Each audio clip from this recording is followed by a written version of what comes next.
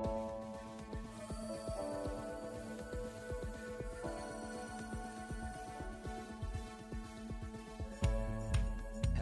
and welcome to the Day Health Strategies podcast, Unlocking Accountable Care, the healthcare podcast where we talk everything value-based care with the top experts in the field.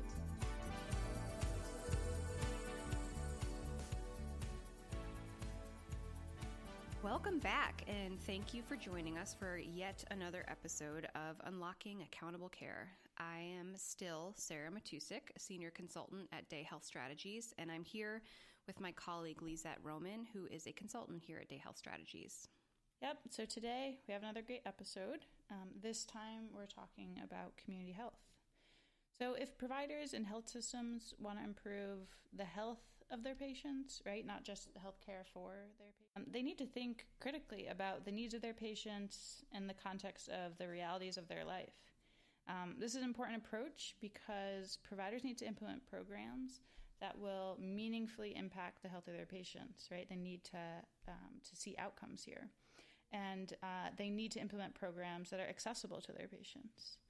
So in the process of understanding patient needs and designing programs, a provider organization really needs to think about how patients are interacting with their broader community, right? So we're talking about outside the clinic, outside the hospital, and what barriers patients face to accessing their services, and also what staff that they need, and what staff they already have who can do this job of fulfilling patients' needs while understanding their lives. Right. So I think that in thinking about how these health systems have to be thinking differently about their patients' needs, we might be able to use a patient example to better illustrate this concept.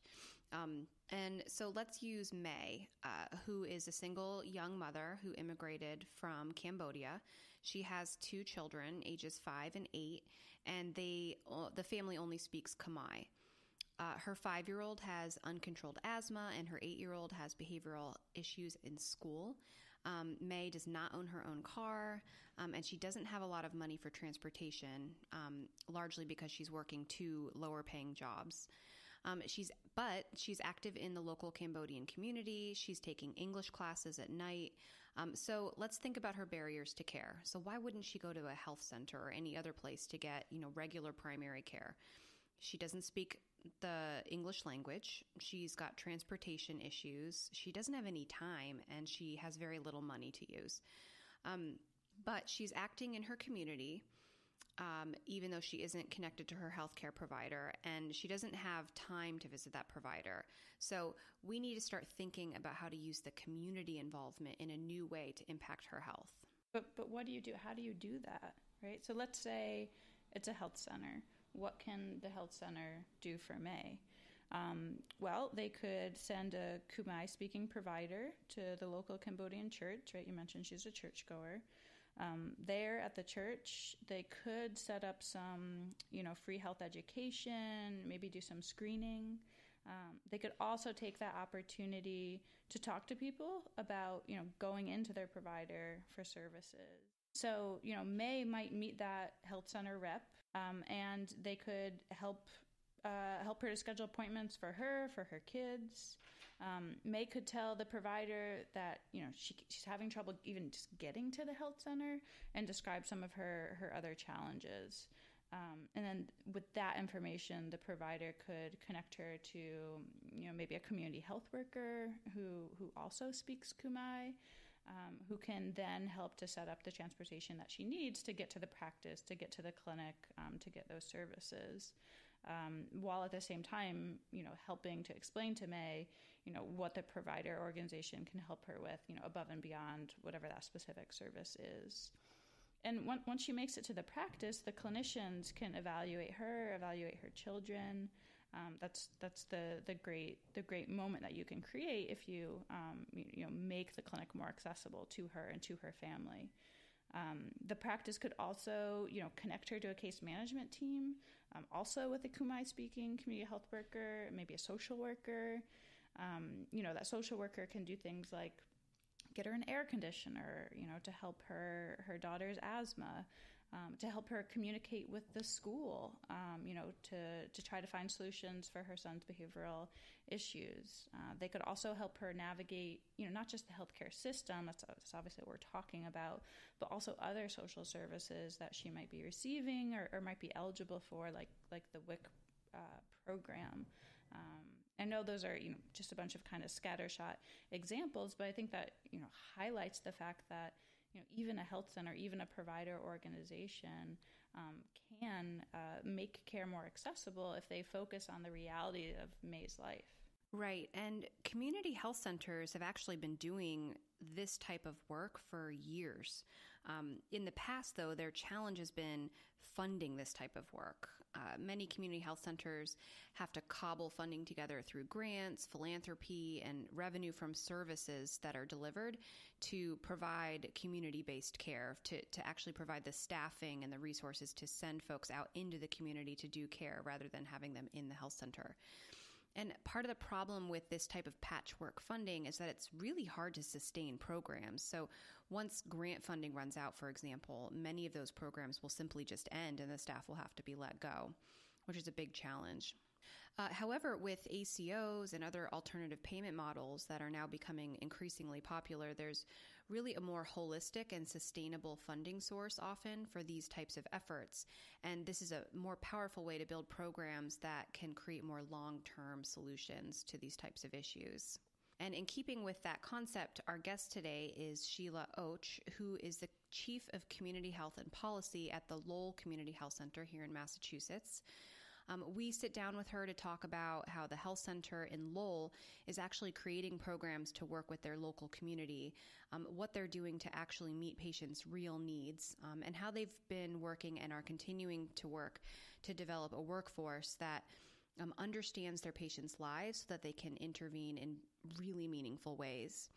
And as you will hear, the health center has been doing this work for years, but the ACO that they've most recently joined has now opened up new doors and created a more sustainable funding source for this type of work. And she's very excited about that.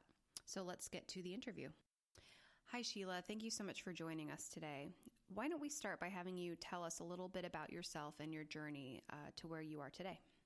Yeah, absolutely. So I've been working at Lowell Community Health Center for 18 years. I have been part of, I would say, the public health field for about 20. Started my journey in the city of Lawrence, working in a prevention and education unit, doing HIV prevention and education with injection drug users as well as sex workers, doing all kinds of education on the street, at the center. People would come in, be able to receive education and also get tested. I did it on a volunteer basis for about 3 years, and then ended up coming here as part of a service learning opportunity through UMass Lowell. And I'm a UMass Lowell grad, and I've been here since, working on a variety of different roles, but as a community health worker at my core by training as well as experience. Working with very diverse communities and a variety of different programs, refugee immigrant health focused, and have taken a very strong interest in the area of cultural competency as well as all things social determinants of health, which is the hot topic nowadays.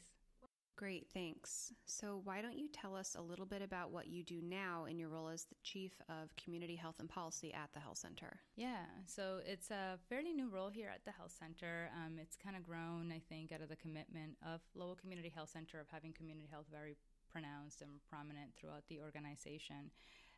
I've been in the role for about 2 years, and what I do in that role really is the design, implementation, and evaluation of community health programs across the organization.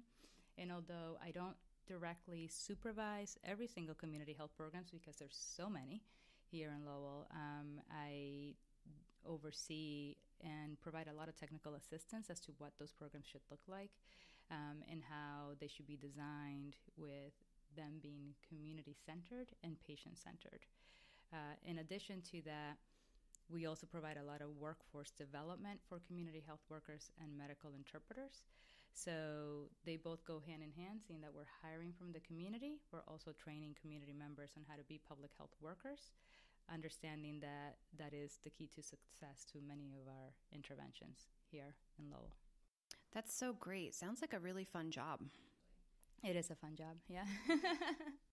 I'd like it if you could talk a little bit more about the workforce development programs you mentioned, because we know that the Community Health Center has done a really amazing job of building the capacity of members of the community to support its mission. Yeah, absolutely. So we have our Community Health Education Center, known as CHEC, short for Community Health Education Center, here at the Health Center, where we offer 2 state and nationally recognized programs, certificate programs. One is our Comprehensive Outreach Education Certificate, which is an 80-hour certificate program for community health workers or outreach educators that prepares them with the skills necessary to do their work in public health. So leadership skills, assessment techniques, cross-cultural communication techniques, motivational interviewing as examples.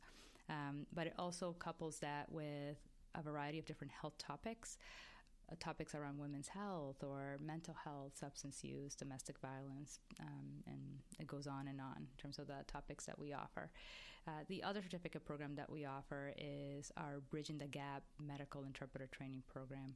We're a licensed agency via the Cross-Cultural Healthcare Program out of Seattle, Washington, and we offer that 40-hour program here twice a year. Both of them run almost like academic calendar, like a fall and a spring, and we offer them here for our medical interpreters or bilingual individuals who would like to become medical interpreters. Thanks. I'd like to talk more about the connection the Community Health Center has to the broader community.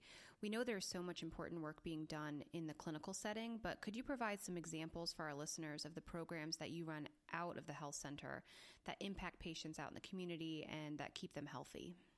Yeah, absolutely. So the health center is funded via federal, state, local, private donations and the like. A lot of our community health programs are funded via a variety of sources.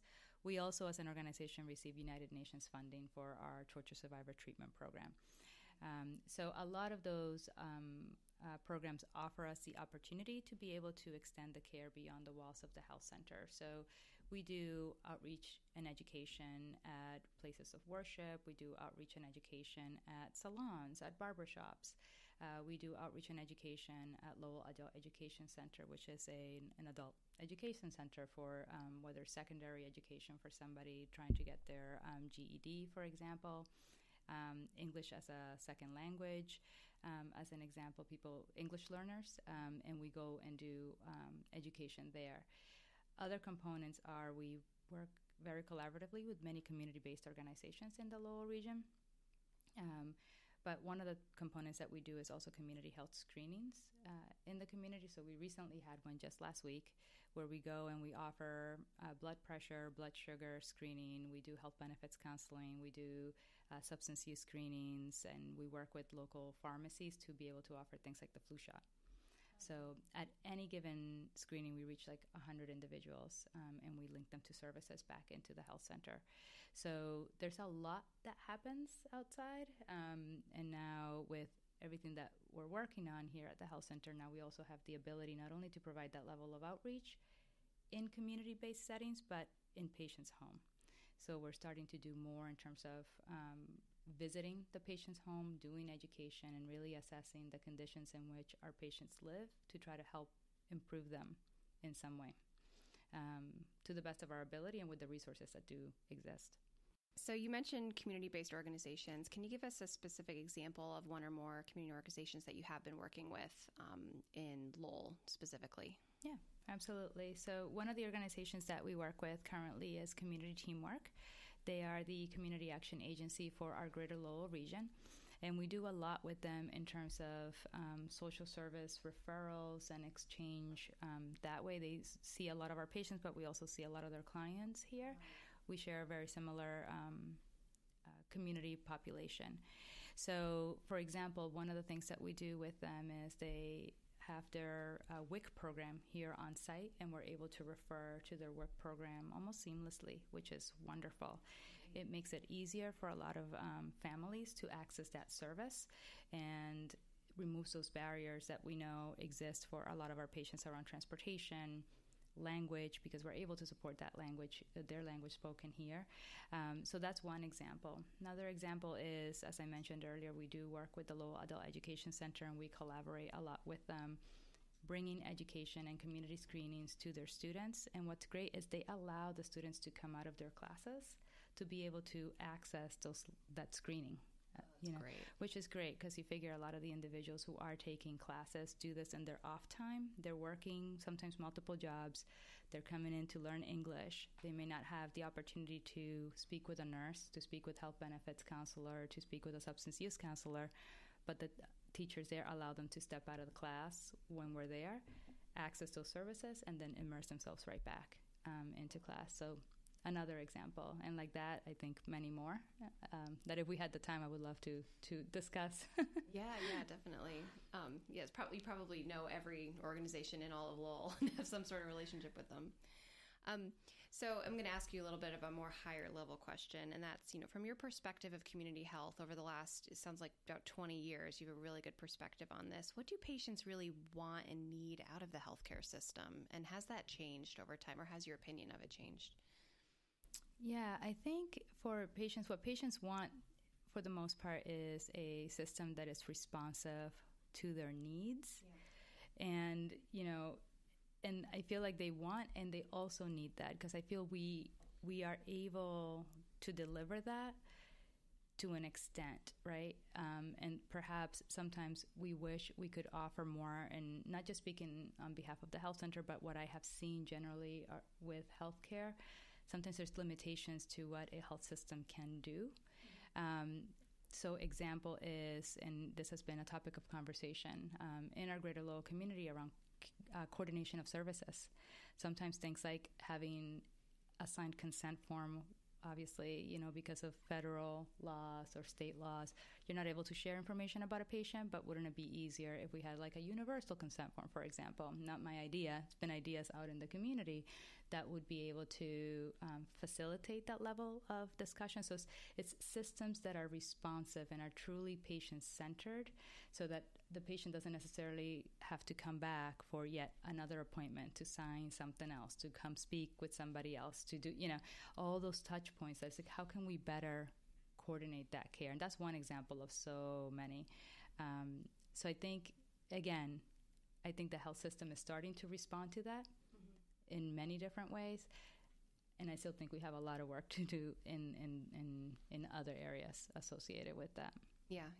I think that what you just described is probably the best example or description of like what patient-centered care kind of sounds or feels like compared to, system-focused care. So I think what we've been doing for such a long time is what's best for the health system or the health center or, the physician or whoever's seeing the patient, but getting people what they need when they need it and having like a single access point for that is like the basic definition of, patient-centered care, which is, I think, encouraging that we're seeing more of it. We're just not quite there yet. Yeah. So I'm going to switch gears a little bit and ask you a couple questions about Lowell's involvement in the Medicaid, specifically Accountable Care Organization, which is brand spanking new. So I know that we're just getting started here, but I'd love to hear your take on a couple things. So just for the listeners' awareness, the Lowell Community Health Center is a part of the WellForce Care Plan Medicaid ACO, and that is in partnership with several different entities, including Tufts Medical Center and Fallon Healthcare. So specifically from Lowell Community Health Center's perspective, how do you see the ACO program affecting the lives of the patients here at this health center? I think the ACO approach is having us really almost catapult in many ways what we were just talking about around care coordination. It's really having us think beyond just a visit, but the patient in a very holistic manner. And I use that word cautiously because it's been so overused, but truly like really thinking of the entire patient and what the patient needs. So it's allowing us and giving us freedom to do that home visit, to do the care coordination with the provider, to have the community health worker available, to have a nurse to go with a community health worker, to include community health workers in primary care in a way that we haven't been able to do so, because it's been usually that type of work, it's funded in pieces in many ways. And then once funding sunsets, that effort is no longer there. Whereas with the ACO, there seems to be promise, at least, and hope that some of that gets roped into the overall strategy and approach as we move along. So as I see it, our patients will greatly benefit, or at least a portion of our patients will benefit, because it's looking to doing that. Eventually, I think it will impact all of our patients, because that best practice hopefully gets replicated throughout other systems in the health center and hopefully beyond. And yeah, sort of a watch and see right now. Right. But I agree with you. So you mentioned, the outside and the beyond. Has the ACO at all yet affected your partnership or relationship with those community-based organizations that we were talking about earlier? And if so, how? Absolutely. So the answer is yes. Yes. Great. Yes. A lot. And the reason why is a lot, there's all eyes on this, right? On what's happening here in Massachusetts, which is great. There's also a big emphasis on social determinants of health, a big emphasis on what conditions impact health beyond the biological aspects of our health, and what a provider can or can't have influence on or fix, right? So a lot of agencies that do work with social determinants of health have been approaching us and really been at the table and present, trying to brainstorm ways of, so how can we better coordinate our resources? And the second part to that is, and what should we be advocating for jointly for our community? Beyond, so say if we take the topic of housing, which is a big topic. It's almost like saying healthcare, right? It's thinking about, so what do we need for Greater Lowell? How can we together advocate for something that makes sense for our community? Because there's existing resources that we can do a better job perhaps in coordinating around and with, but we know that the demand is greater than what exists. So it's taking the conversation now to a whole different level, and almost like enhancing the partnerships that have existed, because we're all on the same... Kind of want the same thing. Yeah, we're all on the same wavelength, and really understanding each other's roles and how we can leverage each other's strengths, but how can we help each other as well. Yeah. So... That's a great example. Exciting, finally. Oh, quite. Yeah, very exciting, yeah. Okay, so the Mass Health ACO program switched the majority of Mass Health patients into one of, I think, 17 ACOs. Maybe there's more. What do you think this means to patients, or have you heard?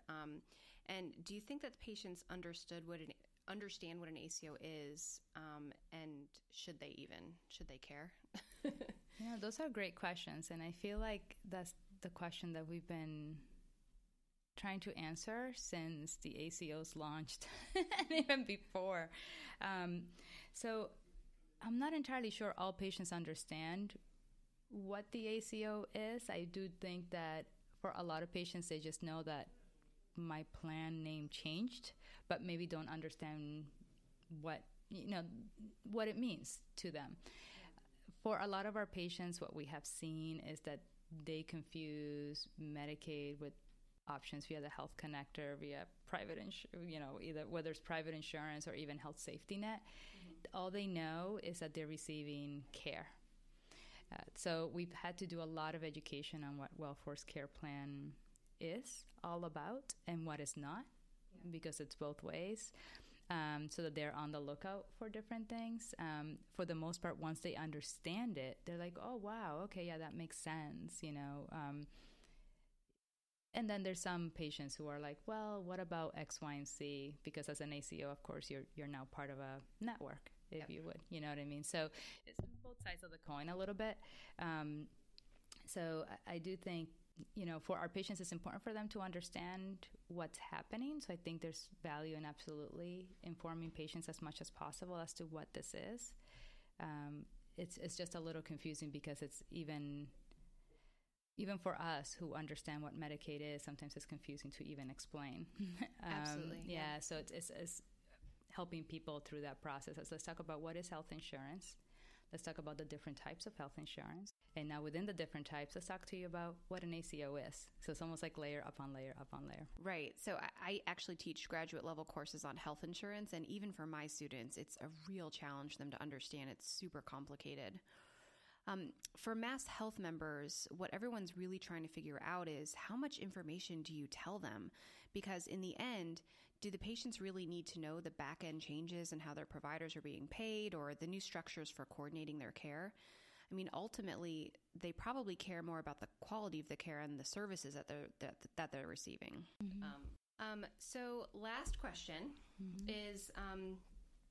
part of the goals of the ACO program is, as we said before, to support work that helps address those challenges with social determinants of health. So we talked a little bit about this with housing. How do you feel thus far that the ACO is accomplishing this goal?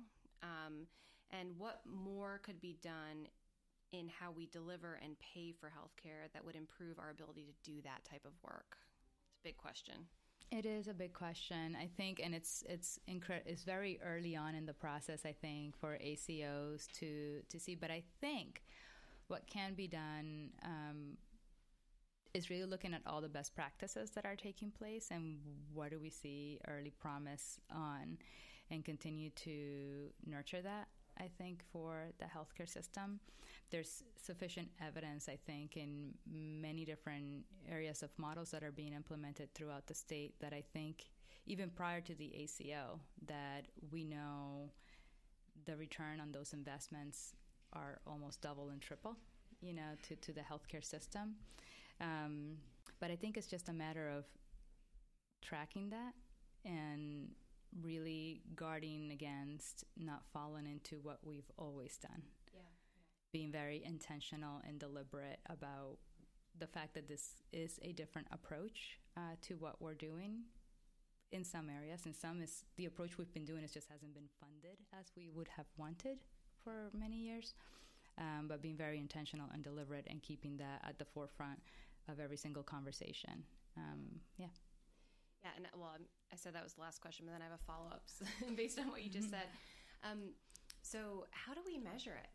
If we're going to have to prove that there's a going concern for doing this work to address these types of needs, I know there's an evidence base that you should do it and the money is well spent, but specific here, how do you plan to measure it and think about reporting on it so that you can make sure that it is that we continue to address it for years to come? So that is a big question. That is a big question in many parts in terms of for an answer, because there's your traditional metrics that one would have to follow, the good old ED visit number, reduction of emergency room visits, emergency department visits, and things like that, improvements in particular healthcare metrics, whether it's, HbA1cs or, asthma readings of sort and depression scores and the like. There's ways of doing that, but we also have to measure the social aspect of what's happening. And I feel the social need component, particularly as we talk about social determinants of health, because we need to be able to link the two. So I would be curious, wow, the moment someone was housed, how did that impact? It's not sure overall, but how do we start making that link in a clearer manner? And there's a lot of barriers to even measuring those things and making the correlation, but I do think that at least within Well-Force Care Plan, we do have a lot of the right pieces in place to be able to do it. So I think it's a combination of traditional metrics, but also kind of thinking a little bit outside the box and saying, and how do we get this dotted line to be a solid line and measure that? It's going to be really exciting to watch and see how the data that's being reported on can further strengthen the case for these types of programs. Yeah, absolutely. Well, this thus concludes our interview, but thank you so much for joining us today. It's great to hear your perspective, and hopefully we'll have you back so that you can talk about how it's been going after a year or more. Great. Well, thank you for having me.